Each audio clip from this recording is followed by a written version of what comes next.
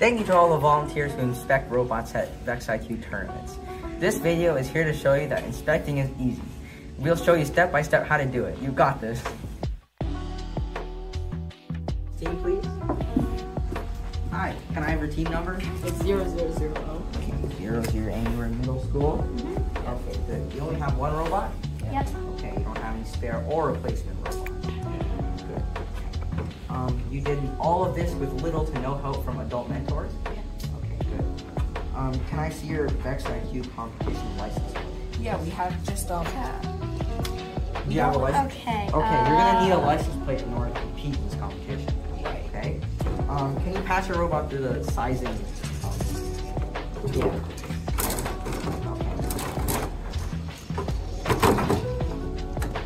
Okay. I'm gonna check the back to make sure that it doesn't go over this wall. Remember, you have to use the beam. Make sure you drag it over the outer edge of the wall to make sure it all passes. Okay. So your starting configuration is good. Now I'm gonna see your expansion. Okay. Uh-oh, it doesn't seem like the expansion passes because it goes over this bar. So you guys are gonna need to fix your expansion, okay? Okay. I'm not gonna check that. This is only made from official VEXiq components. Yep. Good. Do you have any decorations on the robot? Okay, well, we do have this piece of paper at the back.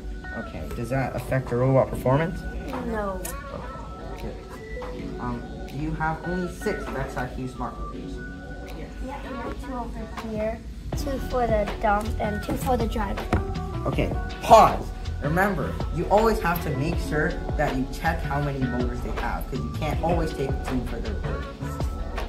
Okay, cool. You only use 1 VEXiq battery. Yep. Can you modify any pieces with the exception of cutting metal shafts or pneumatic tubing? No. Good. Do you have any intentionally detachable components? No. Okay, good. You only have 1 VEXiq brain, which is a VEXiq controller. Yeah. Okay, good. Your VEXiq firmware is up to date? Yep. Okay, good.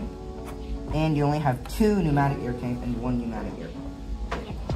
Good. So you guys are gonna have to fix your license plate and your expansion configuration, okay? If you want to compete in this competition. So I will leave you on your way with that, okay? Bye.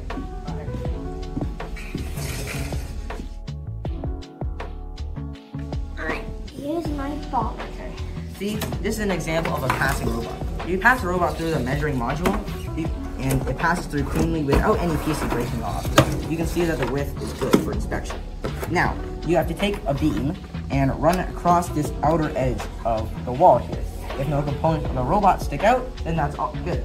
Now, you want to take the same beam and run it along the outer edge of this one. You also have to make sure that no components stick out. If there are components that stick out, it's not clear for inspection. You also have to take into consideration any expanding parts on the robot. If the expanding parts on the robot exceed the size constraints, then it's not clear for inspection. So I can see that you meet all the requirements for inspection today. Can you sign your name on the paper here? Good. Now, can you give this to your coach to sign here and bring it back to me, please? Yeah. Okay, good. Thank you.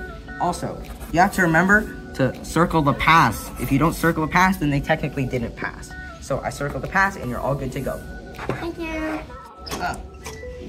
If you're unsure about a decision on inspecting, you might need to call the head ref for help. Head ref, can you come here? Oh, I need some help inspecting this. Okay, let's see. Yes, this does go through. This team is good to go. Okay, then you're good inspecting. If you thought inspecting was a scary task before you watched this video, and now you watch this video, we hope that you think it's not such a scary task anymore. Remember, the checklist does 90% of the work, and you do 10% of the work. We hope you like this video, and remember to share this with other inspectors. Bye, thanks for watching.